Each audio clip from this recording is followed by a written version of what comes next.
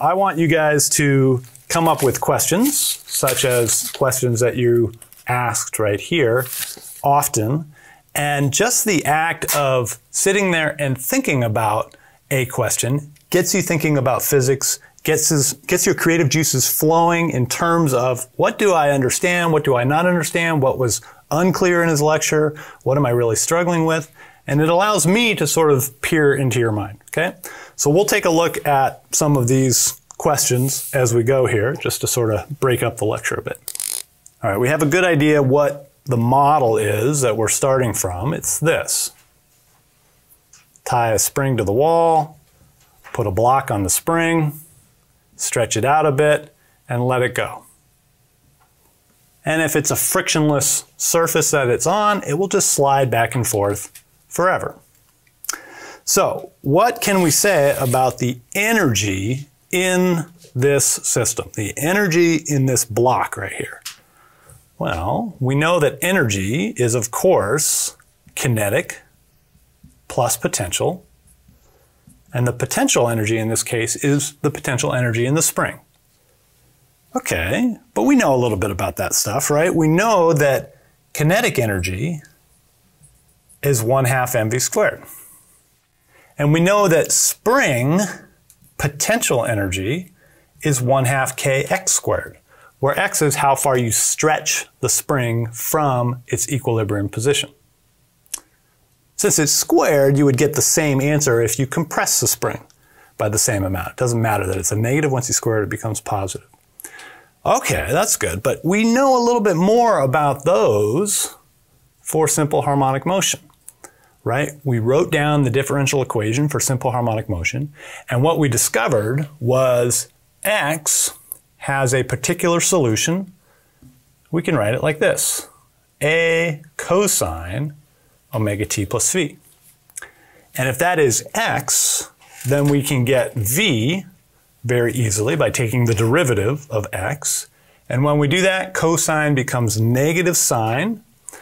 I have to pull out an omega from inside the argument. And so v is this: negative omega a sine of omega t plus v. And now I can put all that back into this equation. So what does energy become? 1/2 m times v squared. Here's my v right here.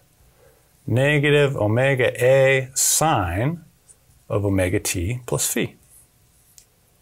We're going to square that. And then we're going to add 1/2 k times x squared. But there's my x. A cosine omega t plus v quantity squared.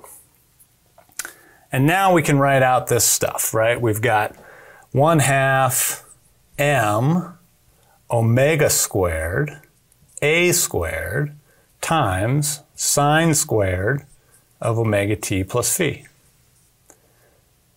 And then the next one is 1/2 k a squared cosine squared omega t plus v. And it looks like maybe we can't combine those unless we remember that omega is in fact related to k. That was one of those things that we derived before. Omega is in fact the square root, k over m. And if omega is that, then omega squared just becomes k over m. And if omega squared is k over m, that m cancels out, and I get 1/2 ka squared on both of those terms. That term becomes 1/2 ka squared, and that term was already 1/2 ka squared. And now everything that's left is just sine squared omega t plus v plus cosine squared omega t plus v. And now we go back to our joke, right? Anybody remember the joke? What's the geek pickup line? Right? Geek approaches the girl at the bar and he says, "I wish I was sine squared and you were cosine squared, so together we could be one." You are allowed to boo in here if you want. That's fine. That is equal to 1.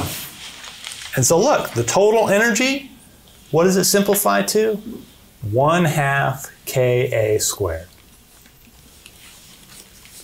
That's it. That's the total energy in the system. However far you stretch this thing out from x equals 0 to x equals a, and you let it go, that determines how much energy is in the system.